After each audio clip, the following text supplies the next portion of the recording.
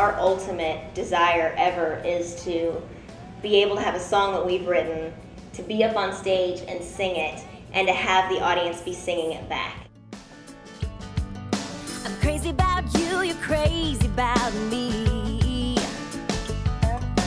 Don't know why, don't know why, don't know why we make it harder than it has to be.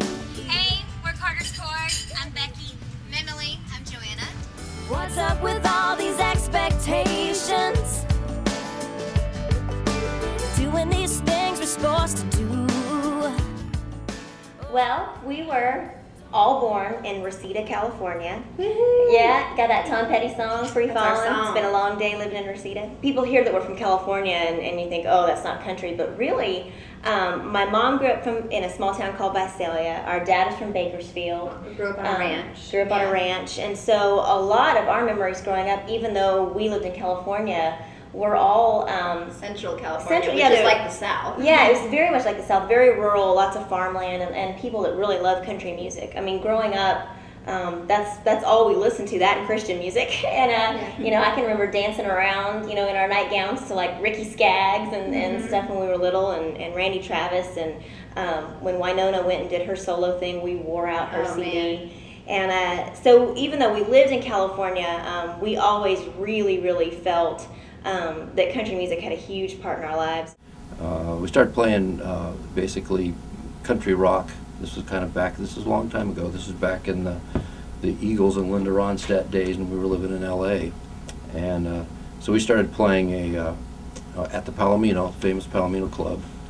And out of that came a recording contract with the artist that we were working with. And from there we met somebody who was producing Waylon. So that's how we met Waylon. And within a few months we wound up going out on the road with him, which we were out there for 5.5 years the first time. When we chose to have children, I didn't want to mix the two. It was a pretty crazy life, and I went, no, if I'm going to have children, I'll be a mom and I will raise my children.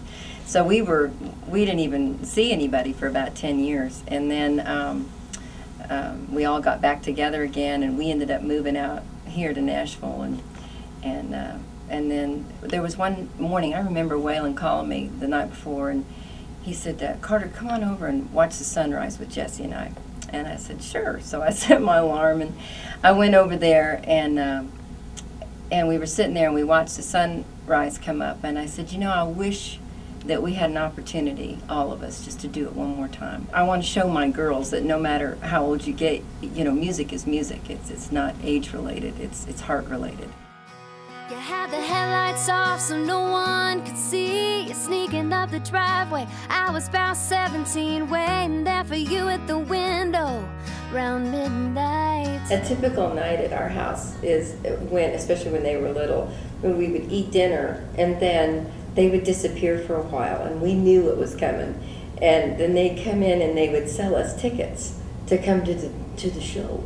And so we'd have these little tickets that they'd made up, and I think they were like $0.25 or something. Yeah, you had to pay. Yeah, you had to pay, and we'd be so tired because we'd been working and all that kind of stuff. We had deadlines and stuff, but Barney's so good about that, and we just go, okay, let's make some coffee. There's a show tonight, yeah, let's go make some coffee. We'll be right with you. And we'd sit there, and they'd have intermission, and they'd have food, and they'd always have a show, and it was hysterical.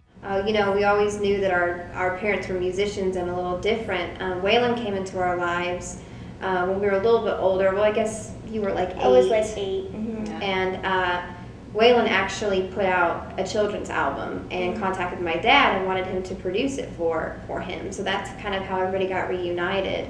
And Waylon just brought such a wonderful presence into our lives and became such an influence and such almost like a grandfather type figure.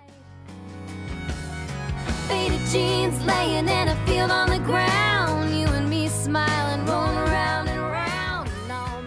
My mom called me, I was working at the time, and she was like, Rebecca, you need to keep your cell phone on you because Toby Keith might be calling you today. And I was like, what? I mean, what am I going to say? But basically, he really liked the demo that he heard, and so we set up a showcase for him and different people at the label to come see us. We played for him, and we got done with our songs, and we got off stage, and he was like, why don't y'all play another one? So Joanna's like, we're like, Joanna, I don't care if you don't remember the chords, but get up there, we're playing another song. So we did, and we sat down, and the rest was kind of history. We talked to him for a long time, he told us all about Show Dog and what his plans were, and we just felt like it would be a really good fit. We clicked. Yeah, we definitely clicked with him.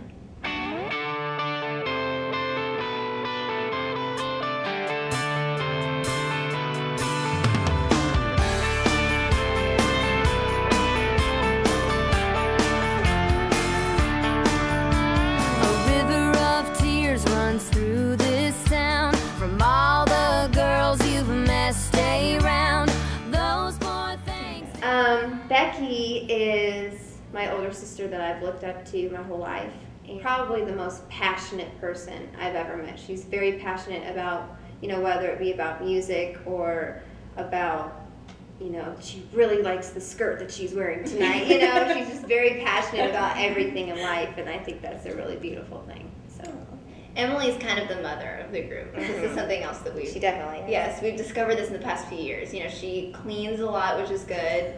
Becky and I don't really clean. No, they don't. At all. I'm learning, I'm getting better, but Emily, you know, keeps us together, I think. She's kind of the mom of the group, so.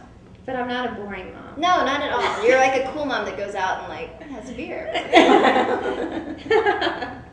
And Joanna is our little hippie girl. I know we call you a hippie girl, and you're really not. But she's not really. I'll take take it. She's not. But Joanna is always that person that I've said, you know, she was, you know, in diapers writing her, you know, theories for life, and then she's always been writing songs her whole life, and, you know, 14 and writing songs, you'd think she was like 46 and divorced 3 times. They're so like deeply heartfelt. So that's what I love about Joanna. But I think we all definitely have different personalities that we bring to the table, and we would not be complete without all 3 of us. And I don't think we could do it without all 3 of us either. We've said if there was only 2 of us, there's no way we could make this work. We balance each other out. We do.